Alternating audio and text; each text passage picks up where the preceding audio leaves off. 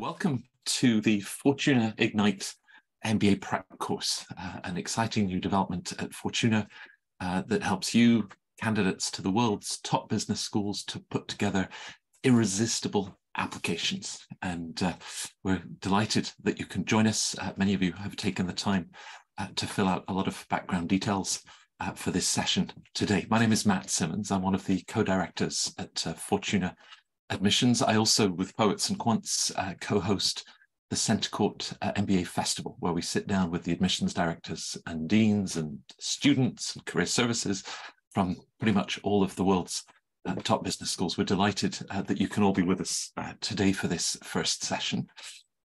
Fortuna, my enormous great fortune is to work with this dream team of former associate deans, admissions directors, associate directors.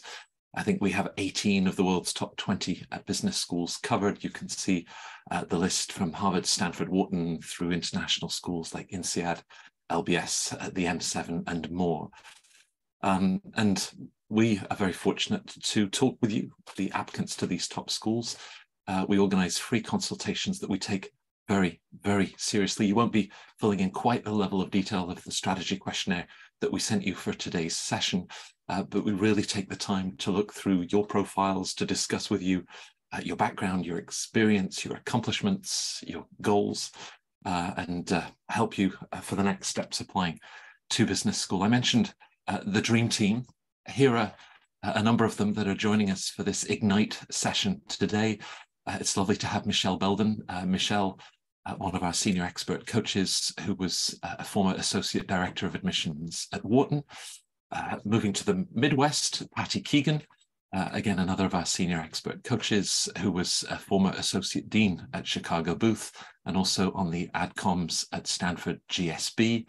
And then all the way to the West Coast, Peter Johnson, a great friend and senior expert coach at Fortuna, who was at Berkeley Haas. He was the former assistant dean for the full-time MBA program and admissions. And my co-director at Fortuna, Judith Hadara, who was the former admissions director at Wharton. So you can imagine, with that level of experience, what we're looking and hoping to share with you in the next hour as we think about next steps.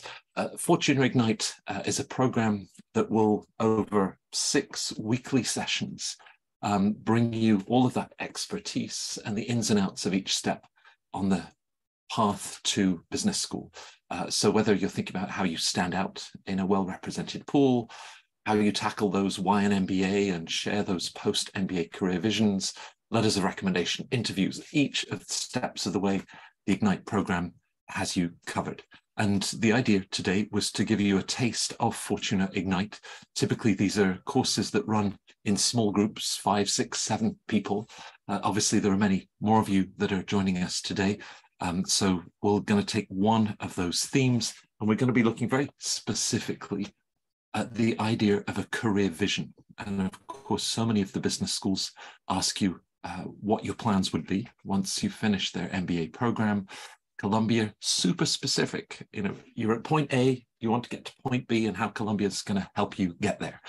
Actually, Harvard is probably the only one that doesn't ask why you want to go to Harvard Business School. So the first challenge that I've set to the team, and the many, many years of admissions experience that they have, was to imagine that they then attended a 5-year, perhaps a 10-year alumni reunion of individuals that they were admitting to Haas or to Wharton or to Booth or to Stanford all those years ago. Now, Patty, if you were in that crowd and you said to individuals, what are you doing now? What sort of responses do you think you'd get from the Booth and Stanford graduates? I'd say fairly straight on with their ambitions, with their goals. Maybe not exactly, but certainly within the realm of what they told us. And sometimes you get someone who's doing something completely different, maybe in the entrepreneurial arena. But for the most part, when you go through applying to top business school in particular, really put a lot of thought into your career strategy. And so I'd say those folks that I see at those reunions are for the most part following what they've told us on the application end, with a few exceptions. Now, if they're playing background music, Pete, at this event, and it's like, oh, that's a really great song. Oh, who's it by? And I hold up my phone and I turn on Shazam and instantly I'll get the response. Now, why do I give you that as an example? Yes, well, Matt, thank you for that. Actually, Matt's referring to a story that I told him about a couple of alumni who wanted to do something entrepreneurial, but thought that they would go into consulting immediately after business school. And instead, they ended up pursuing their entrepreneurial dream, which was to create a product that became Shazam, which many of you may be familiar with. I think they were surprised more than I was that they ended up doing that immediately after business school. But one of the points that I would make for everyone who's thinking about their career goal, at the 10-year alumni reunion, I feel like maybe 40% of the people have actually ended up doing what they thought they were going to do pre-MBA. And that's for two reasons, not because they were dishonest. In many cases, it's because they realized their post-MBA goal and within the subsequent 10 years have moved on to something else. The other reason is that an MBA program is a tremendous learning experience. And I would guess that for every person who enters, you will learn about 5 career options that you never even considered pre-MBA. And so sometimes something that you're not thinking about now becomes even more attractive. And you know what? That's okay, because none of us are going to come back to you at that 10-year reunion and say, you lied to me. You told me you were going to be an entrepreneur and you became a banker. So it's more important for you to have a sense of the direction that you're going. Now, if we're going to take bets on this, Judith, we could probably make a lot of money. Pete reckoned maybe 40% actually ended up doing what they said in the application. How does that number compare at Wharton? Oh, 100%. I would take that bet.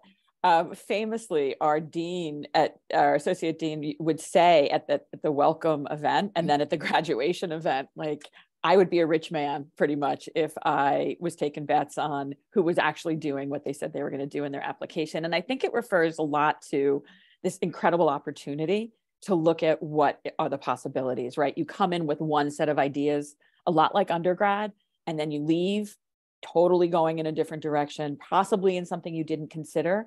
And I think that that's the beauty of this 2-year experience. And if I can segue into it, that's why this process is so good, because you're really starting to think through the things that matter to you. And you may come in with a set of priorities and a set of values that are then influenced and developed and encouraged by people that you're in school with.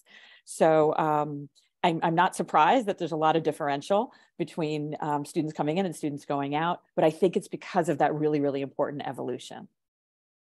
Now, the idea of how you can use business school to pivot, to accelerate, all of the different options that you've each described, and of course, where business school and a particular MBA program fits in the plan. I think, Michelle, that speaks to something that you feel very strongly when you're working with candidates through the Ignite program or in the one-on-one coaching that you provide. This fundamental question about why. Talk us through that. Yeah, I think as all of us as coaches, as we begin with our clients and talk about what are your goals, right? After business school, long-term dream jobs, as Columbia states in their prompts, is to really kind of peel back the understanding of the why behind it. I think it's just as important as the goals themselves, because for us, it's really to understand your motivations, right? And why is this meaningful to you, important to you, So to really, I think for the admissions community to understand, why do you want to pursue these goals? So the why behind it, like we say, what gets you up in the morning? What are you really drawn to? What are the problems that you're eager to solve? So really talking through with our clients and getting that understanding, to help develop that career vision statement, it is really important and key. So to understand, to talk about what has been your background, your experiences in that context and how that's provided and informed your goals, right? That foundation, what is the impact you want to make? So starting there is really key to this process, I believe. And I think as we all work with our clients and through Ignite, when we first start here with the career vision, is to take that step back and You understand what is it that you want to do, what's your sense of purpose. I think these schools really want that clarity, because as we just talked about, you might end up taking a different path, but ultimately you understand where your interest lies. So I think, if that is ultimately to be the entrepreneur, is that the first step? Is that your end goal? And what does that look like and feel like for you particularly? So, and it's connecting all the dots. Where have you been? Who are you now? And where do you see yourself going? We sometimes have the issue, Michelle, clients that say, well, I do want to move into consulting. It feels like the right next step, but isn't that good? But that's okay. Yeah, you broke up a little bit, but I think going into consulting, right? And you're not quite sure, is that okay to say? Is it interesting? I'm going to be put in a big bucket. And for me, I push my clients. When I say push them, I make them go do their homework. I'm like, what is it about consulting that pulls you to it?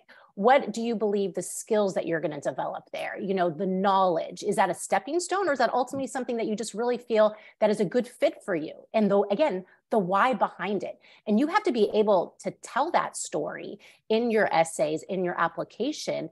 And again, that you're connecting it to what you've done. And again, transferable skills from your past jobs that will really, prepare you, again, along with the MBA, to then take that next step into consulting. So, when I ask my clients to go talk to current consultants, friends, reach out to the business schools, to the consulting club, there's a lot of homework you can do in that space to, again, really develop your story so that it's compelling and, realistic, and being like, and understanding, again, the motivation behind that move into consulting and what that looks like and feels like specifically, again, for you.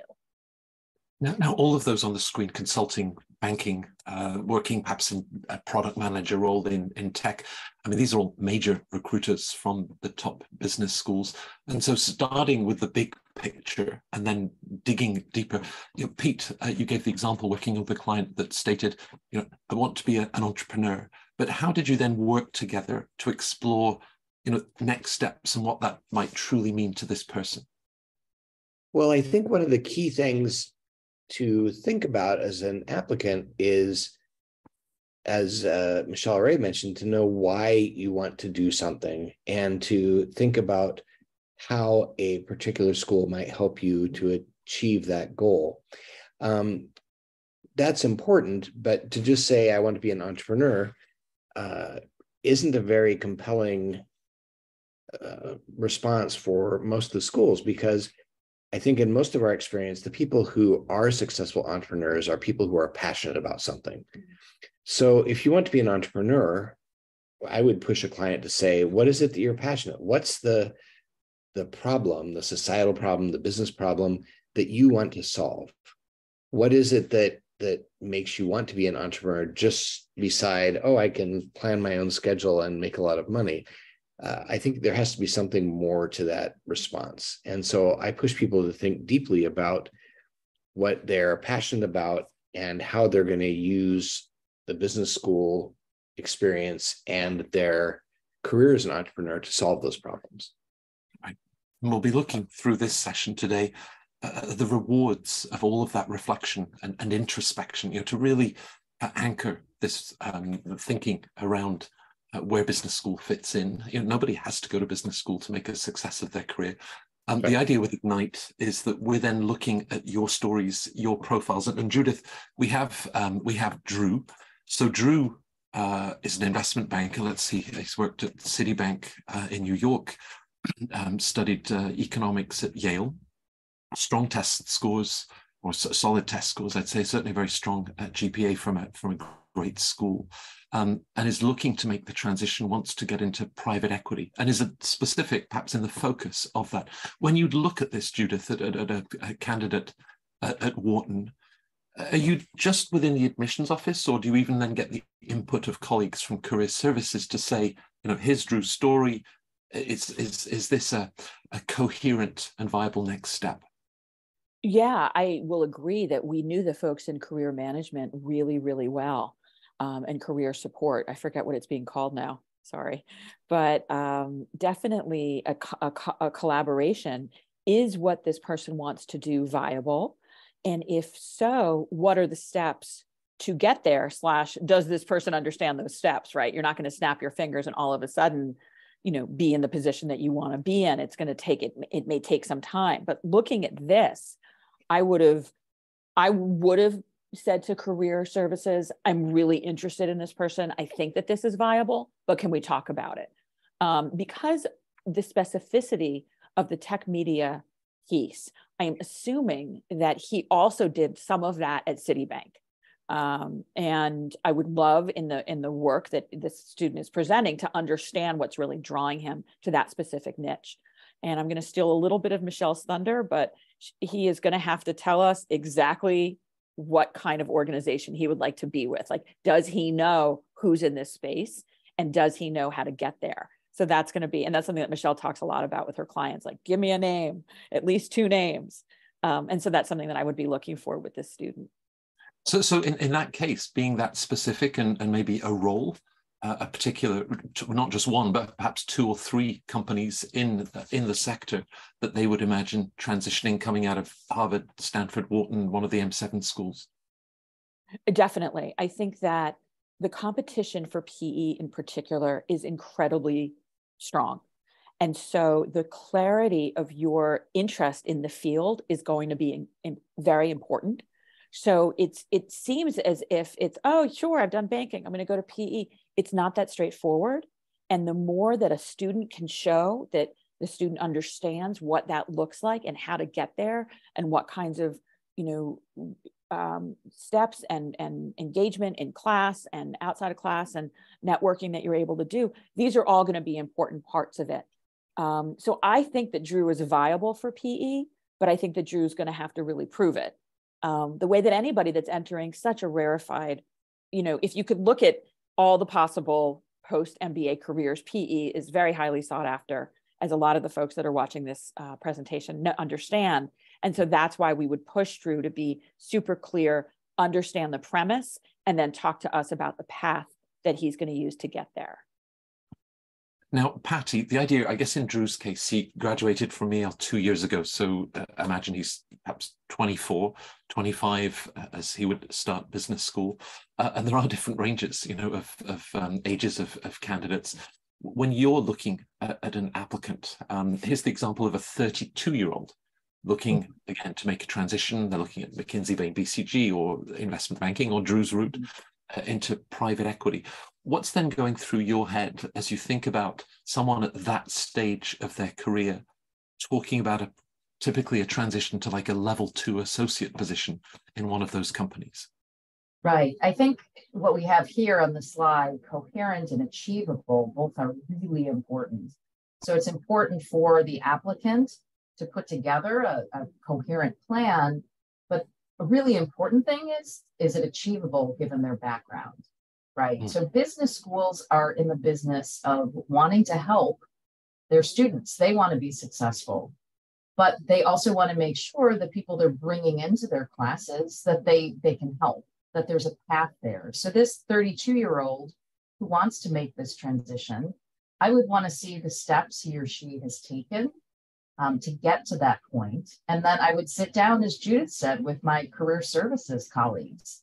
And I would talk about, is this even achievable? Has this person done his or her research? Are companies interested in someone with that background coming in at a certain level in the organization?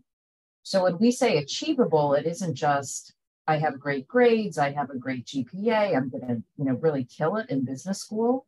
We also need to keep in mind that industries play a huge part in this. Are they interested in someone at a certain level of expertise to come in at a particular level within that industry or within that organization? Right. So coherent and achievable is really important when we're working with clients to set their goals. And it's important, again, I can't stress enough, going back to Judith, that AdComs sit with their counterparts in career services to make sure that applicants' goals and plans are achievable and they make sense, and that a particular company or industry is open to bringing somebody on with that experience. Right. Michelle, you're on the West Coast, so is Hollywood. I'm thinking of our Fortuna colleague, Jessica, who of course spent 10, 11 years in very senior admissions roles at USC Marshall and then at UCLA Anderson. And Jessica often says, people would look at those two schools, imagining that they would be the natural springboard to a career in Hollywood. We see the same thing with some of the top French schools like INSEAD or HEC. These must be the pipeline to the big luxury groups like LVMH. But it's not always so straightforward, right? I mean, are those companies actually coming to business schools to hire MBA grads? Yeah, I mean, I think that's the first question the applicants need to ask themselves and go do their research. And going right to the career management centers, they provide the companies that are hiring from their schools, even sometimes how many they're hiring, as well as industry. So I think that's the first step. So going to a UCLA Anderson right here where I live in LA, are the companies, are the movie studios, what is it within media and entertainment you're interested in? And are they actually hiring MBAs from, again, that particular school? I'll go back to my school, Wharton, strong media and tech club, network. They did treks to the West Coast. Those students were getting jobs. Again, but what companies? And so you're reaching out, again, to the clubs at those schools, talking to the current students. Is it really, again, going back to achievable and realistic, right? So again, there's a lot of work on your end to do. And obviously, I think there are those opportunities out there, but then it's going back to the right fit and the school for you, given your focus, your goals, that industry. Going back to LVMH, fashion, I go back to Wharton, very strong fashion retail, space, classes, clubs, opportunities, but you need to go find what that looks like. And again, career management services, those reports that they put out every year are a great place to start, even with consulting, knowing what companies are hiring from these schools it really gives you, it's really informational to help you start that process and start those discussions. And again, is that school the right fit for you as well? So I think that's just as important as your goals, as the whys is, and why an MBA, but is that the right school for many different reasons, but specifically for your career aspirations to achieve those. Right. So before any of you imagine rubbing shoulders with Brad Pitt or looking at the spring collection at Christian Dior, for all we know, the positions that might be on offer are for financial controllers and not in that creative space. So Gabriel, in signing up for Ignite, shared his profile. It was absolutely fascinating to look at what he's done. Targeting a number of the M7 schools, his career in Brazil after he graduated from engineering. He went back to school much later for mathematics, actually spent some of his studies in France, started with Deloitte and now in a senior data scientist role at Itaú, thinking about McKinsey, Bain and BCG as he would go to business school. Again, engineering, I think he's got 8 years of experience, and I estimated, Gabrielle, that you're probably now 32. Still got a GMAT or a GRE ahead of you, and had done some fascinating work in robotics, I think, during your undergrad studies. Now, here's an example regionally, Latin America and a search for talent.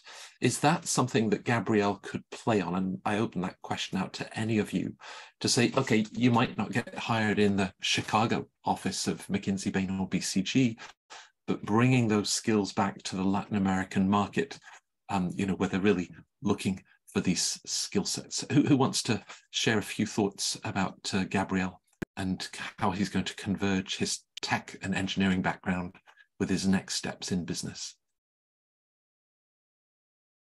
One of the first things that I would do is I would really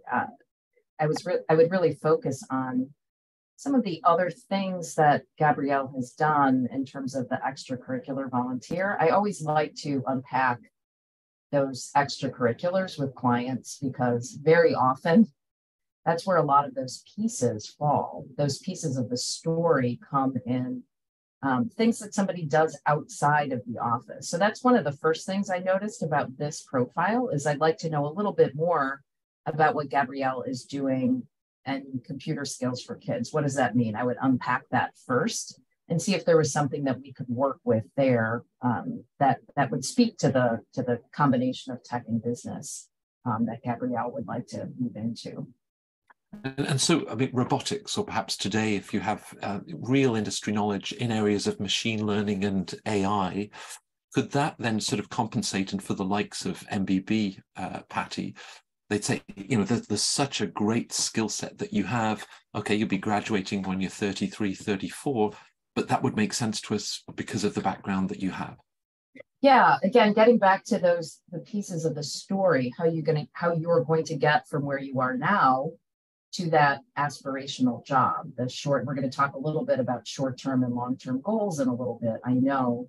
But finding those little pieces, those little crumbs along the way, those experiences where we can tell a coherent story together for the admissions committees and for the school of your choice. Now, telling stories, Pete, my memory of you sitting down every year for your annual review with Rich Lyons, the dean at Berkeley Haas, and Rich, having worked with you on the pillars of Haas, I remember there being 4. I'm not sure if I'm right in having shared. Yeah, it's 4. I apologize for the mistake on the screen. And you know, when we talk about being a forever student or challenging the status quo, and you said, you know, that was a question we'd consider for students, but it's a question that I faced in my annual review. How had I challenged the status quo? So Haas is really living those values. But I think on this slide, we wanted to capture maybe not falling into the trap or the pitfall of, oh, what am I supposed to say, or what does the school want to hear? Can you talk us through this? Yeah, absolutely. Because I think that's an excellent point, Matt. There's a delicate balance as a candidate, as you're looking at programs, there's a delicate balance between demonstrating how a particular school is the right fit for your career goals. There's also the importance of showing that you as a candidate or as a student will bring something to the program that will benefit others. And what all of us have seen at various points on the admission side is some candidates who try too hard, you know, and literally write an essay where they, for example, for Haas, where they go through the 4 defining leadership principles in a way that comes across as being very inauthentic and formulaic. It's important to understand why, in that case, the culture of the defining leadership principles resonates with you, and how you reflect those things, or how you're interested in diving into them deeper, without just sounding like you're speaking to what you think the admissions committee wants to hear. And the other thing is, I can guarantee that whatever someone on the outside probably thinks the admissions committee wants to hear is not going to be actually what they're looking for. And another thing that I wanted to mention, also in reference to the last profile we looked at, is and Patty mentioned this in a very good way. Remember, regardless of what your career goals are, most top MBA programs are looking for development of leadership skills. And in many kinds of careers, you may not have a workplace leadership role. But often the way that you can demonstrate how you develop those skills comes through your extracurriculars. And I think Matt and I were discussing a candidate that I worked with previously who had his first draft of his career-related essays that really didn't resonate very well. And part of it was that this person was unable to really demonstrate how they had been a leader or developed leadership skills. And in digging through this person's background, talking about their extracurriculars, I learned that he had been a volunteer firefighter and had actually started a program to recruit other volunteer firefighters. And I was very surprised. I said, well, tell me more about that. And the whole story was actually very compelling, but he hadn't planned to say anything about it in his application, assuming that it wasn't of interest to the school and didn't demonstrate something that he wanted them to know. So I think treading the fine line between presenting yourself authentically and why a school connects with you, also sharing those experiences that are not necessarily only in the workplace, and then finally not giving the stereotypical answer, I want to go to school X because, and then the litany of things that you read on the website. That's not usually a good strategy. And all of us have seen it. Now, there are more pointed examples. If we go back 3-4 years, we remember Columbia Business School had this video that you were required to watch. Judith, do you remember the music? That was when I groaned. But very quickly it appears on the stage, on the screen. New York, the heart of business, and for Columbia, clearly very important. So that would be a case of addressing Columbia's location, perhaps how it leverages a city like New York. Would you also want the candidate, therefore, to leverage New York from the career perspective? I definitely would think that would be important, very specific to the candidate as an individual.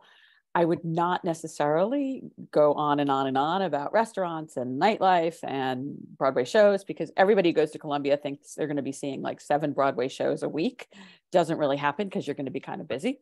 But I think that when you do talk about a place geographically or an urban setting or whatever setting you're talking about, you want to really bring it back to yourself.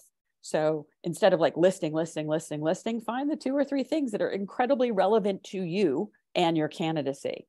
So that to me brings in the authenticity that I think that all these schools are really going to be looking for. Right. So I'm going to bring in Charlotte, who I've described as the strategist.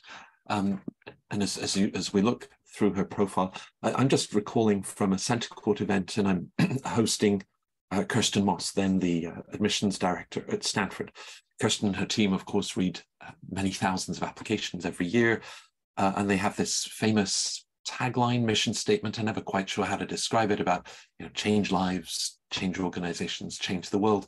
And after reading so many thousands of these applications, Kirsten at the Center Court Festival, she said, you're all smart. You've got great GPAs, strong test scores. You're in this fast track of professional development, but it feels that you've looked at that statement and you're like, change the world. What do I need to tell Stanford or indeed any school?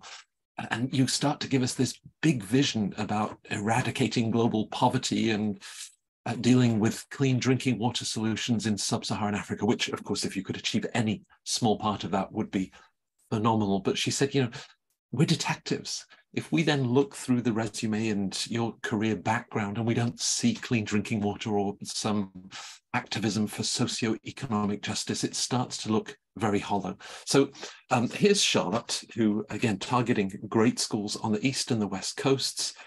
She studied political science and business at Brown, graduated 4 years ago, and another strong GPA, has always done peer mentoring, and then this fascinating experience that she had teaching in an orphanage in Tanzania. She's also got time working on US foreign policy. Heaven knows the country needs it. Her career background, working with the CEB, again, that research piece, and Gardner. So she's talking about a transition to strategy and development and targeting schools like Fuqua, Stern, we're back to New York again, Stanford and Haas with their 4 leadership values, or changing lives and changing the world. Michelle, as you look at Charlotte's profile, the advice that you'd give her, does she need to keep talking about team for Fuqua? Does she need to talk about changing lives and changing the world for Stanford?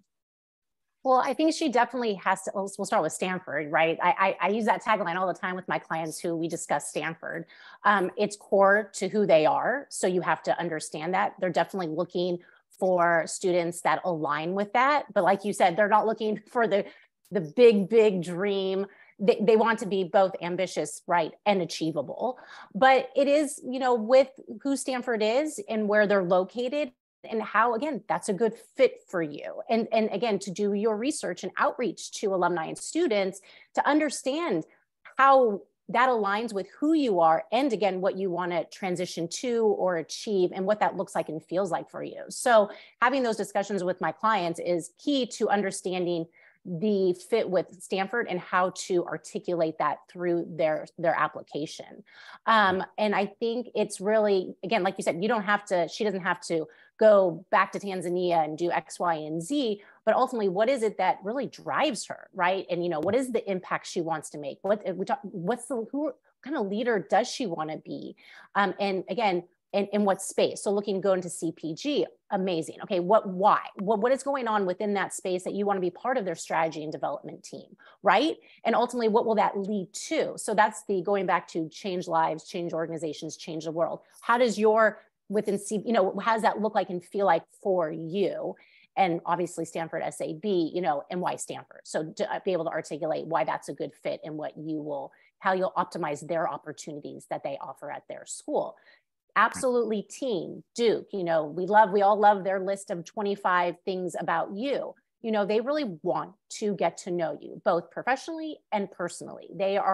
That's what their culture is. They want to see, you know, who you are, what, you know, your personality, and that's important to them. And that's why they have had that, you know, essay question for a very long time now.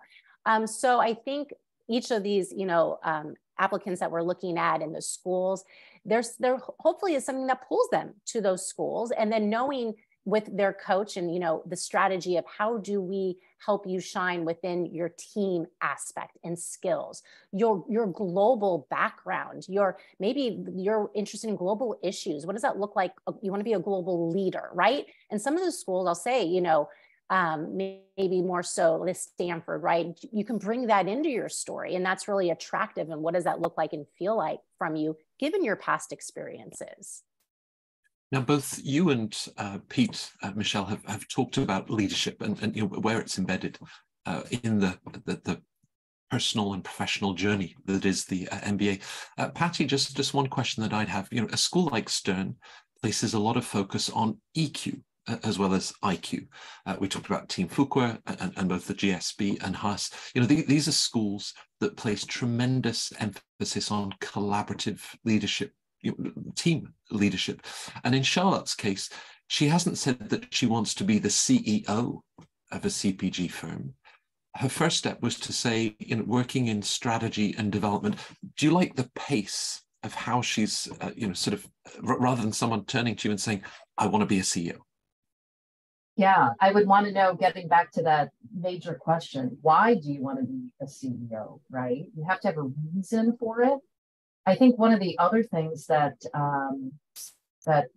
I tend to emphasize with my clients, getting back to that collaborative nature, business schools are looking at putting together a community of students, a cohort of students.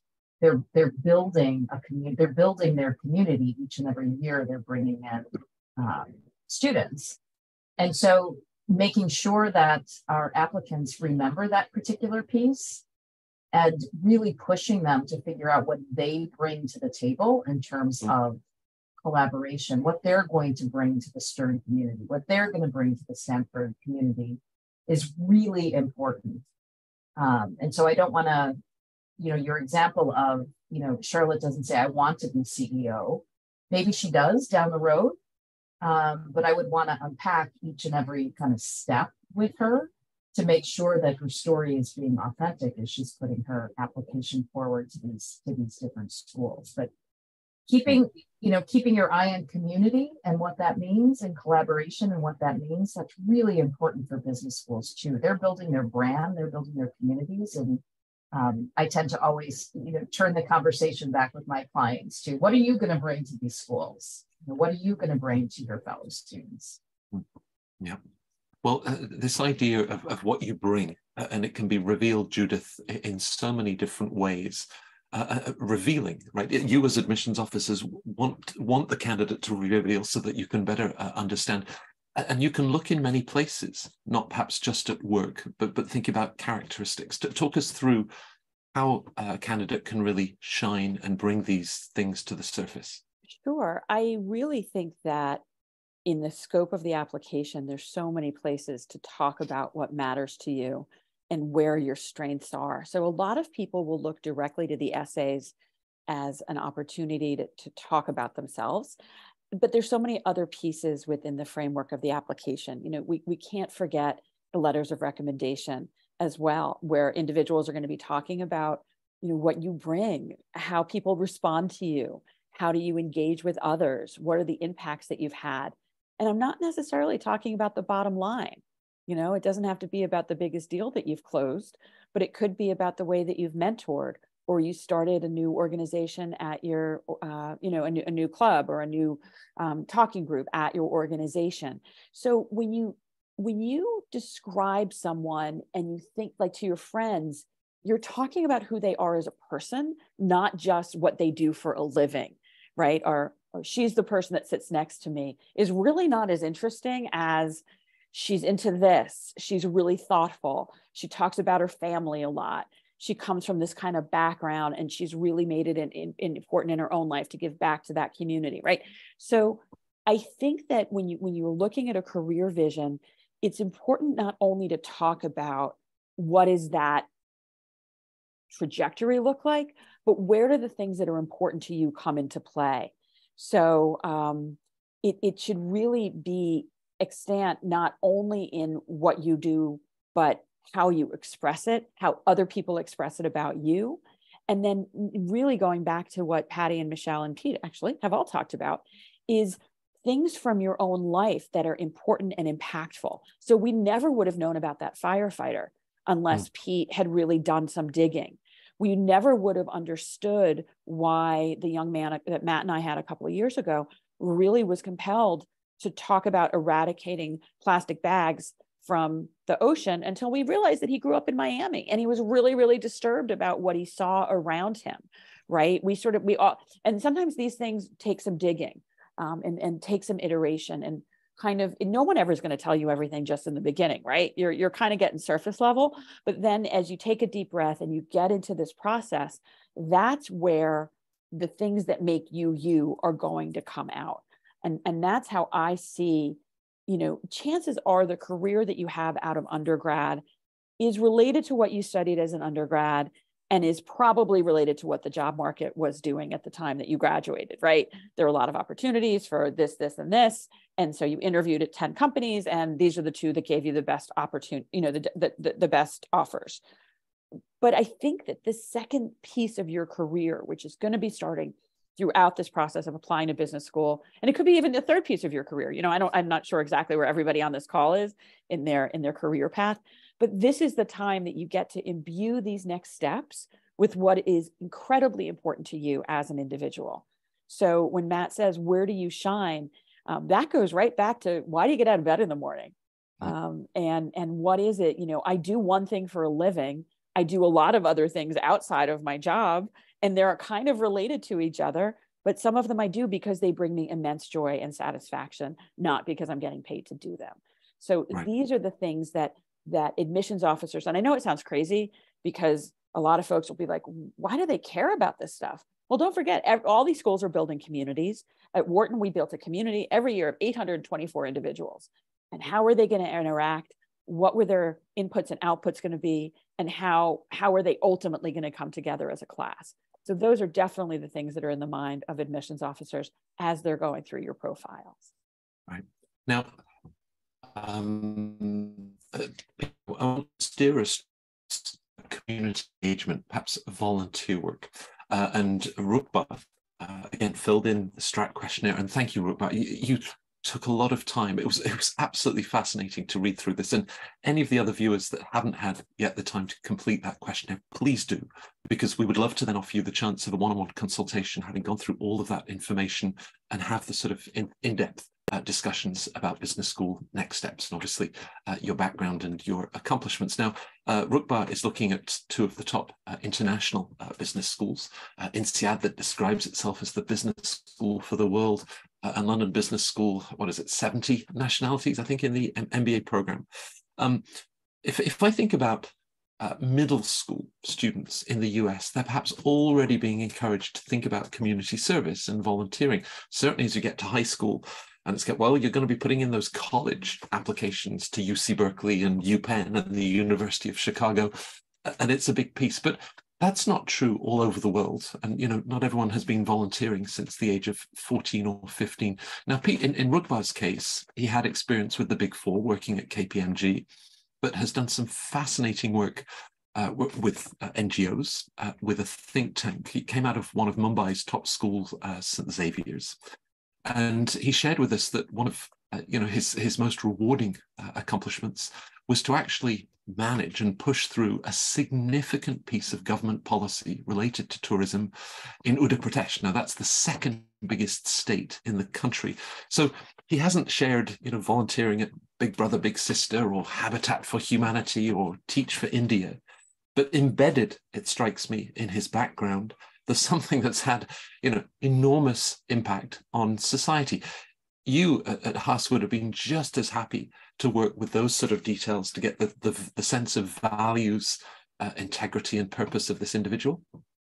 Absolutely. And I think it highlights a facet of this that I think is important to remember, that every applicant is an individual and brings to bear different experiences and strengths and areas for development. And it's not as formulaic as saying, we look at this and say, oh, well, he hasn't done Big Brothers and Big Sisters, therefore this person isn't community oriented. It's important to communicate what you have done and what your motivations were and what the impact of those things might have been. And from this information, it sounds like Rukpa would be a very interesting candidate for most business schools. It's an issue of successfully communicating all of these wonderful things. And that's more difficult than it sounds. And I know some of you have probably already looked at your application questions and you think, oh my gosh, I have 250 words. What can I say in 250 words? So that goes to what I think Michelle said, or maybe Patty, excuse me. There are a variety of ways you can tease out these experiences and skills in your application, not only through the very limited real estate that you have in the essays. And so that's part of what I think we all spend a great deal of time working with our clients on. Yeah. Now at Fortuna, I think we have, 11, 12, 13 colleagues that were the head of admissions at London Business School, the director of admissions at INSEAD, and many others that were associate directors at those two schools. Perhaps one aspect that they would all emphasize is that very global mindset of these European business schools. And for Rukba, he didn't study in Europe. He didn't work for KPMG in their São Paulo office in Brazil. So both career studies have always had a sort of a domestic experience based out of India. Just a few words, Judith, perhaps on how he can then share with schools like INSEAD and LBS an international mindset, perhaps through the clients that he's worked with, or some of these think tank and NGO opportunities? I would agree 100%. I'm assuming coming into contact with people cross-border, cross-country, figuring out how to engage with them in your home country. If you've worked with NGOs, I'm assuming that there was outside funding or outside, individuals that were coming to work within the framework of your home state. So I would not be super concerned if you yourself had not been out of the country, because I think that there's lots of ways to talk about the global mindset, both of the employers that you've had and the work that you've done. In addition, the fact that you were involved with tourism policy for UP, to me, is really important because it shows that you have a mind that's very, very open, not only to where you are physically, but that the other people that are coming in as visitors as well. So really, to be able to show those synergies, I think is going to be really important. Less so is going to be that you physically have lived outside of India, but more so that you've engaged with individuals and you've managed communication, you've managed engagement, discussions. And again, and I apologize, not knowing the specifics of the work that you did at the think tank, but guessing that there's some examples within these organizations that you can pull on to reference in terms of internationalism.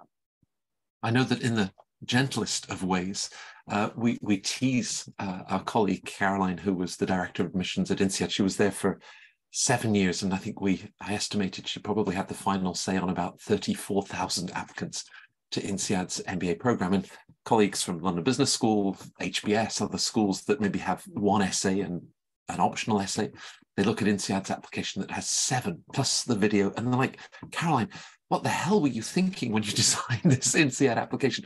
It's a monster. And she says, well, we really did want to give the candidate the chance to sort of share their pathway, their story, but that's not always the case. You've mentioned, word limits of 250 words. So Michelle, that brings me to the idea of what to include and what not, and that passion that you have for video. I see firefighting again, and I feel that for the Ignite program, there's clearly some metaphor at work. But when you're working with clients, how do you help them to sift through all of those other passions and experiences and how they might be relevant for a career vision? Yeah, absolutely. I think Patty mentioned it, starting with the extracurriculars with our clients.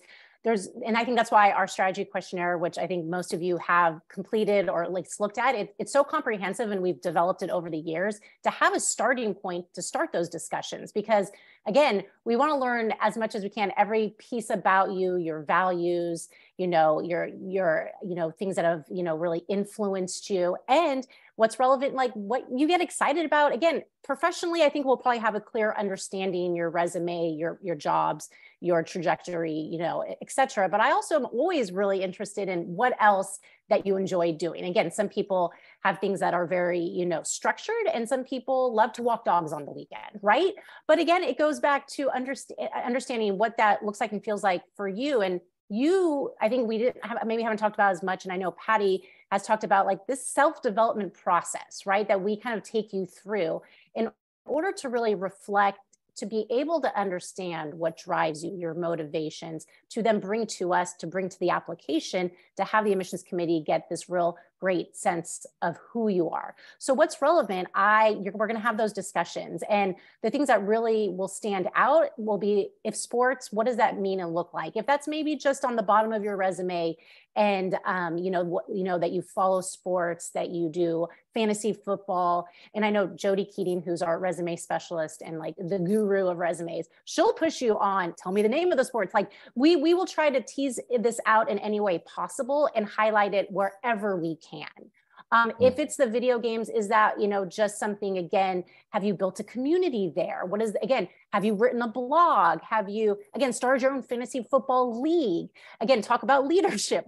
But those are things that we really can discuss with you. And I know there's a lot of things that people, again, had maybe more time as an undergrad that they were able to pursue these passions. Maybe there's been a break, but ultimately, again, going back to our beginning of what gets you up in the morning, besides professionally, again, what you love doing and connecting with your community, with your family, with your friends, and those attributes, we want to help you, as Judith said, through the different parts of the application, really let it shine.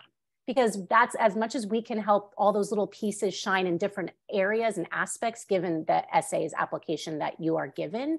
That's what we are here to help you with and figure out. And it's finding the right coach, I believe, that connects with you and that you feel like you can open up to. And like with Pete, that he really dug into and found the firefighter and wanted that to have those discussions. And he felt like maybe there's something there. Sometimes you don't see what we might see as a theme or something that might be interesting. And we help maybe pull that out, or at least have those discussions. Is this a thread that maybe you would like to highlight? Are you comfortable?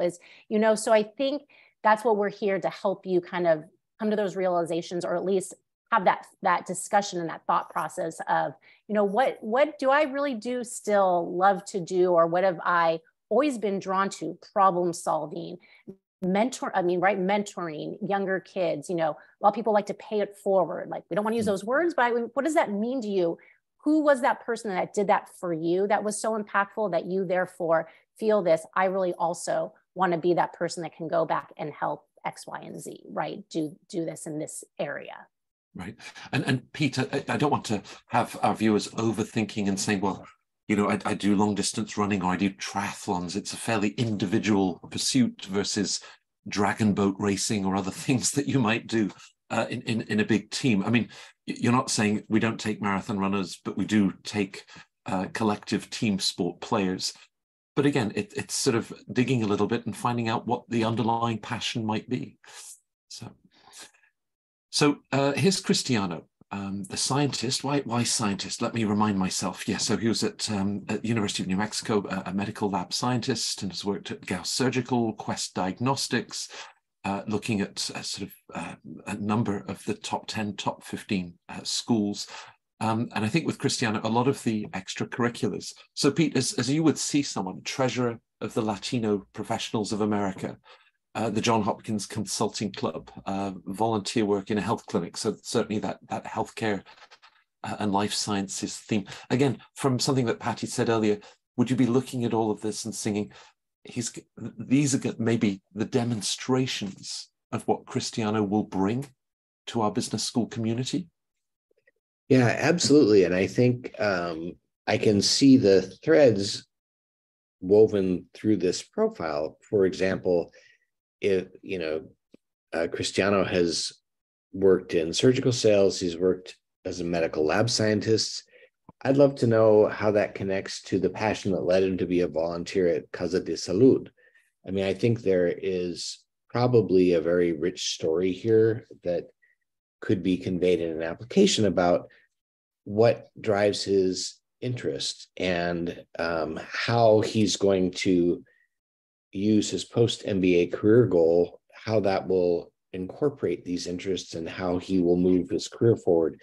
I think there are probably a lot of rich threads that we could mine in this profile, and really thinking about also how some of these have both prepared Cristiano to add to his MBA class, but also how do these experiences and skills help prepare you for the ultimate career you want to have in consulting? What are you going to bring to consulting that is purely you and is different from many other candidates who might be pursuing this career path? Yeah.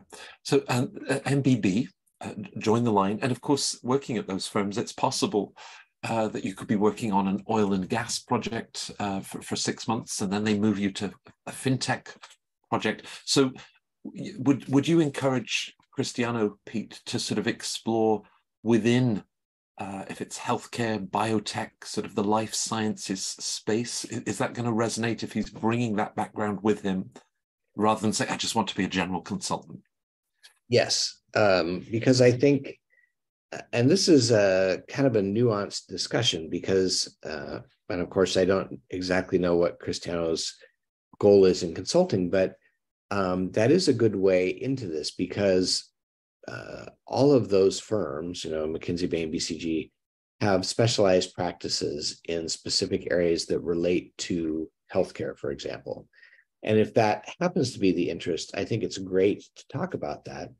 It might also be a strategy if Cristiano is wanting to move in a different direction to say, here are the things I've done, and I'm wanting to move my career in this direction because X, and for that reason, I'm looking at, BCG's work in yet a different field. But I think connecting your passion, your skills, and the career goal together and telling a coherent story, not a fake story, but a coherent, real story about what that transition is always interesting to admissions officers. And I think sometimes people worry. I think we had a discussion about this the other day, Matt, that some people think, well, everybody wants to be a consultant, and so my application is going to be boring. Maybe I better say something else because too many other people want to do it. I advise people not to worry about that. I think if you're really pulling out your unique interests and abilities, you're going to present an interesting application, even if there are a lot of other people wanting to be consultants for the MBB firms. Right. A couple of years ago, one of the deans of the top schools sat down with students and said, hey, you don't all need to become entrepreneurs as you come out of the program. For many, consulting is a fantastic way to consolidate the year or 2 year MBA experience. And Patty, that brings us to the idea of, positions as you come out of business school. And obviously there's a focus on that and how you're going to repay your student loans, but also a long-term vision for your career. So talk us through, again, as you were looking through the lens of Booth or from Stanford, what that immediate goal upon graduation, but how they're also then sharing the second, the third role, that longer term position, and maybe also considering how much time they should spend on the long term when perhaps it's more speculative? Okay. Yeah, I think the bottom line here is short term versus long term, just to put it into how a lot of people define it. The short term is, as you said, maybe immediate post MBA, and really should be maybe a series, a stepping stone or stepping stones to that longer term vision. So the short term should be achievable and realistic. It can include, a potential job title, a company name, a sector. Some of my clients, I encourage them to say something like, I want to be X at companies like X, Y, and Z. So being, specific, and it shows the AdCom that they've thought through how to get to that longer term vision, 10, 15, 20 years in the future. So the short term is more immediate, obvious. The long term, I like to encourage people to start out thinking boldly, right? Especially on a Stanford application. Be bold. Let's think about what that looks like. And then we'll kind of reverse engineer that into the short-term goals. So really thinking about short-term as the stepping stones toward this long-term career vision. And we often, get into great conversations, or I do, with clients. It's really a nice exercise in thinking about career vision and short-term versus long-term. And then also, it's important to think about plan A, plan B, plan C. One of the great things about Fortuna is that the number of tools that we can use with our clients. So we encourage our clients to think about, one of the questions on the strategy questionnaire is, if you don't get into business school this year, what are you going to do? Like, what's your plan B? And also, you might have, Stanford and Harvard as your main target schools, but what about if you don't get into either of those schools? What's plan B? What's plan C? So really, I try to encourage people to think, more broadly. And we have great tools that we can use, which I just keep coming back to, for the tools that we can use with our clients. I mean, Patty, just to reflect, you're an associate dean at Chicago Booth, AdComs at Stanford. You talk about being bold in what you might share. Stanford is an interesting example where they get stung in the US News ranking every year because 3 months after graduation, over 68, 69% have accepted a position. But in AdComs, did you actually sort of second guess and say, I just need to make sure that everyone's going to get a job 3 months out, or you ran with it and said, what works for this candidate? That's what we want to see. Right. I think it's a collaborative effort. Again, getting back to working with our career services colleagues, it's sort of a collaborative effort. Of course, we look at each individual, but we're also looking at, can the school help those individuals? We want to be successful as a business school. So we want to be realistic. We want to bring people in who add to the community, but also have a realistic goal, achievable goals that we can help. We can help them find that job. So it's a little bit of both. It's, doing right by the individual, but also doing right by the broader community at the business school. Right. So this is our last profile. Corinna from Canada, feels somehow poetic, who came out of the University of Alberta a couple of years ago. And Judith, I'm going to turn to you for Corinna's profile. She'd already got a couple of years at Deloitte. And right there, I want to be X role at Y company. Well, she's got Y and Z, right? So she's a tech product manager at Google or Amazon with an engineering STEM background, maybe a little bit of work on the GRE if she's going to be truly competitive at some of those top 10 US schools, and lots of fascinating extracurriculars and volunteer work. So again, Judith, as you were sitting down with your team at Wharton, someone perhaps being that specific, and it wasn't even just product manager, right? It's the tech product manager. How would you assess Corinna's career vision? So I would say that she's really compelling in terms of, if you look at her background, what she's been doing and how she's coming out of mechanical engineering, carbon code, certainly really interesting to me. the way I would phrase the post-MBA career goals might say, for example, as a tech product manager at Google or Amazon, right? So there's lots of different ways to spin this. And I know I was joking earlier that Michelle always says, give them, two companies that you would want to work for. So I like this, how direct this is, but I also want to frame it so that it's given as an opportunity for, this is one thing I'm thinking about, right? So you want to be clear. She's obviously done her research. She knows enough about tech product to know that that's where what she wants to be doing and where she wants to be doing it. I would probably help her to write that sentence so that it doesn't say, and if that doesn't happen, forget it. Like, I'm never going to have a job, right? You want to make sure that it's viable, which in this case, I believe that it is, but that there's also some opportunity for her to have some other things happen to her within the framework of the MBA program.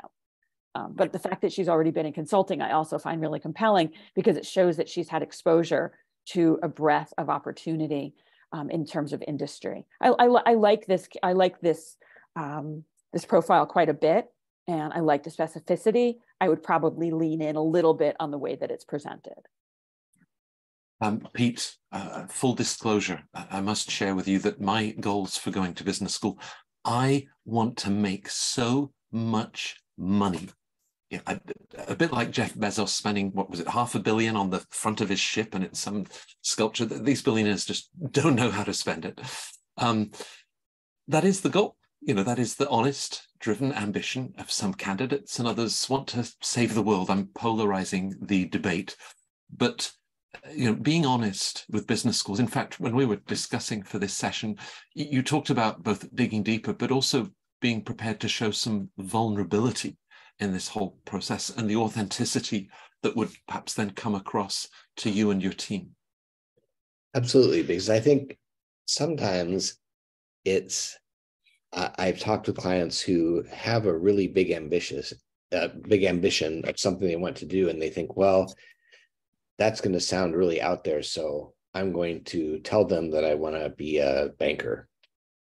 And two things happen, I think, when you do that. One is that your essay about why you want to be a banker is going to be really flat, because the truth is you don't want to be a banker. Mm-hmm. So going back to something we mentioned earlier, trying to say what you think the admissions committee wants to hear is not usually a good strategy. So I think the vulnerability comes in sometimes if you have a big audacious goal and it's going to be hard to achieve. I think it's sometimes okay to say, I know that this is going to be a really difficult thing to accomplish, and here are the ways I'm going to try to do that. But I'm also aware that, there are other things that I'm interested in. It's okay to acknowledge that you're trying to do something big and it's not a guaranteed outcome. I also think it's okay in some sense to say that you're not sure what you want to do. Now, there's a caveat to that. Business schools don't like someone who comes in and says, I have no idea what I want to do, and I'm going to discover myself in the next 2 years. That is not a successful strategy. But you might express your interest. Okay, I want to work in an NGO that's focused on climate sustainability. And you might not know exactly what organization that is. You'll need to be able to talk about the passion that you have and about your goals for having an impact.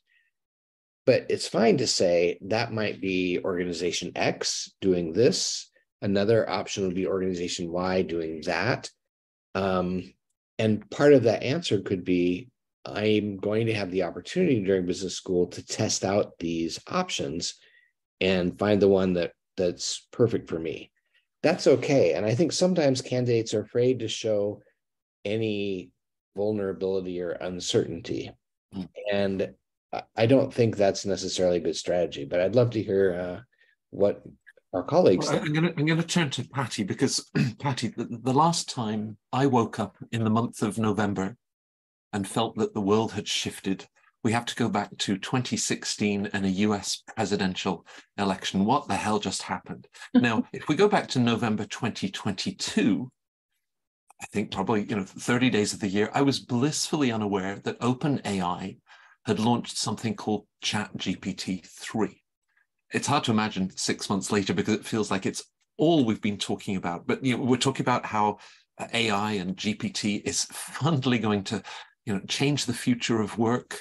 Goldman Sachs is even putting numbers on it. The idea that business school will help to future-proof your career as you think about machine learning, as you think about AI, and all of these other characteristics of adaptability, resilience, the analytical skills, everything else that you'll pick up. So if someone says, like the rest of us, I don't know where AI is going, but business school is going to help me perhaps to get a better sense and shape the next steps of career. Is that level of honesty welcome to the admissions office? Absolutely, I think so. Sitting on an admissions committee, I'm looking at individuals who are open, who are agile, who are open to change, right? It's constant change in the world. And I think, being open to that and learning during the 2 years of business school is absolutely crucial in a candidate. So, that's honest. No one has a crystal ball.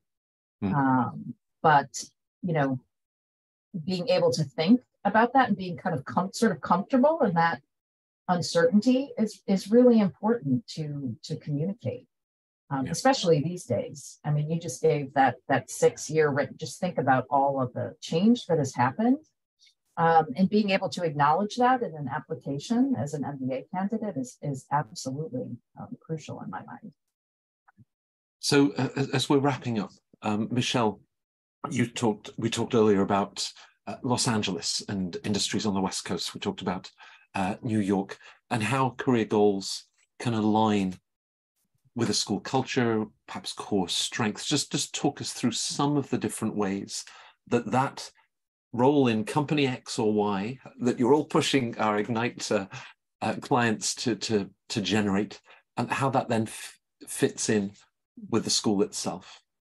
Yeah, I think one of your top assignments, again, is going to be I mentioned before, outreach and research of the schools and really understanding what their offerings are and how you will optimize those given your career goals and what you're hoping and looking to get out of business school, right? It's a 2 year investment, but ultimately, as Wharton likes to say, a lifelong learning investment, right? As an alum, et cetera. So really, the location, I have clients that are like, I definitely don't want to go to this city. And I'm like, I hear you because of their reasons. Okay, so like locations is one thing that you can think about and either you're open to or not. But it's also the culture, like we've talked about, Wharton collaboration, how you work in teams, you're in a learning team, a cohort. Also, let's say a booth, the flexible curriculum. Again, curriculum wise, the offerings, the professors, the electives, the tracks you can be on, if you're interested in Wharton, the healthcare management program. Again, really understanding what that school's offering you and how it will benefit you and getting to your career goals, both in terms of soft skills, hard skills, the knowledge, this is my toolkit, this is what I'm missing, this is why I'm going to business school. So having that understanding and then going and looking at each of these schools. And obviously the network, as we've talked about, the community while you're there, your classmates that you're surrounded by, but also the broader network, again, once you leave, but also while you're there. A lot of these schools you get the opportunity to have speakers come in that are alums. You have, entrepreneur in residence programs that they mentor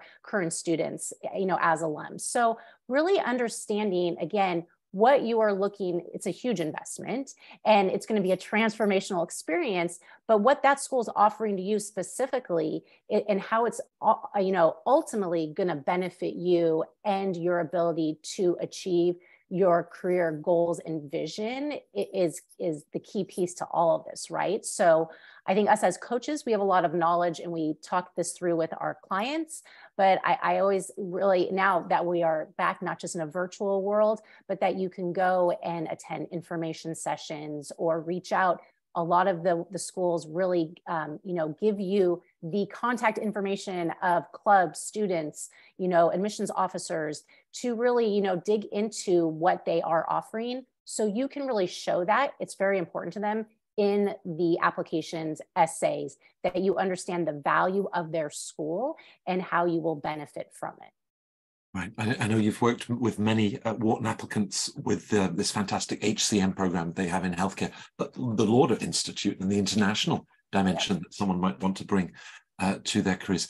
Now, in the case of Marcus and I are going to set up a call so that we can talk through your background and look at those career goals as you want to make a move to public sector consulting. That's a promise that we're making to everybody that has been involved in this Ignite session. But I just want to end on one note. Patty, I've been working really hard in the last few years. Through my studies, no, not so much, but I've been trying to play catch up ever since. And here I get the chance to apply to business school. And whether it's Booth, the GSB, Wharton, Haas, Harvard Business School, INSEAD, LBS, you hold up this mirror to me and say, what do you want to do with your life? That's quite a gift, isn't it? Yeah, absolutely. So we're talking about, what we do at Fortuna. We talk about MBA admissions consulting, which sounds very transactional. We are going to work with our clients to submit, the best possible application to school X, Y, and Z. That to me is transactional, but what we really do is this is about self-development for our clients. And I like to think of it as portable work, meaning it's something that, we give our clients the gift of self-reflection and thinking about what they want to do during our time as consultants with them. But that's something that stays with them. So the work that we do together, the things that we uncover, the things our clients write down and discover about themselves, they take that with them long past their business school application. Into their careers and can even reflect back, many years into the future. So this is something that is about a personal journey, not to get too touchy-feely, but it's about self-development. It isn't just about submitting that application. And it's really one of the things that I enjoy the most about this kind of work is really getting to know a client and being able to help them, not just with a B school application, but with what they want to do with their lives, what kind of impact they want to make in the world. Yeah, the cherry on top of this cake, because of course our clients at Fortuna have tremendous success when you look at the schools that they're applying to and the offers that they get, the scholarships on top of that. And just to think that they also come back to us and say, actually, yeah, I got my offer and I'm really excited to go to business school. But I just enjoyed this process working with you. Judith, you've often said, imagine that your retirement due. What would you want people to be saying about you? And there's that sense, right? It starts right here and these steps on the admissions journey to business school. And we are so excited about the upcoming opportunities that we have available, where this was a session that we presented because we really wanted you guys to understand what Ignite is all about. It is a great way to get out of the gate. It's 6 sessions, so that's not a huge commitment. And we are starting a group in a couple of weeks, actually next week. How is it the end of May already? Actually, no, the one that is already fully booked. Yes, so okay, I think that's why. Is, in the middle of June. And as I think I've repeated myself on this one, for those of you that have completed those strategy questionnaires, and for the rest of you, you have that link. It's not a document that you just fill in 20 minutes, right? I mean, it really encourages the level of introspection and self-reflection that all of you have talked about. But a great starting point for us, to sit down with you and share those goals together, and the Ignite program, and of course, all of the extraordinary coaching that Michelle, that Patty, that Pete, and that Judith bring to the Fortuna Dream Team. So thank you for sharing this Ignite preview session. Of course, in those 6 live sessions, small groups, so that we're actually exchanging and pushing you and saying, tell me more about this. In fact, I'm convinced that Michelle will have all of you with Company X in this sector by the time she's through with you. But thank you to my 4 wonderful colleagues. This was such fun to share together. Thanks to all of you that have joined us and reach out for your next steps. Thanks very much.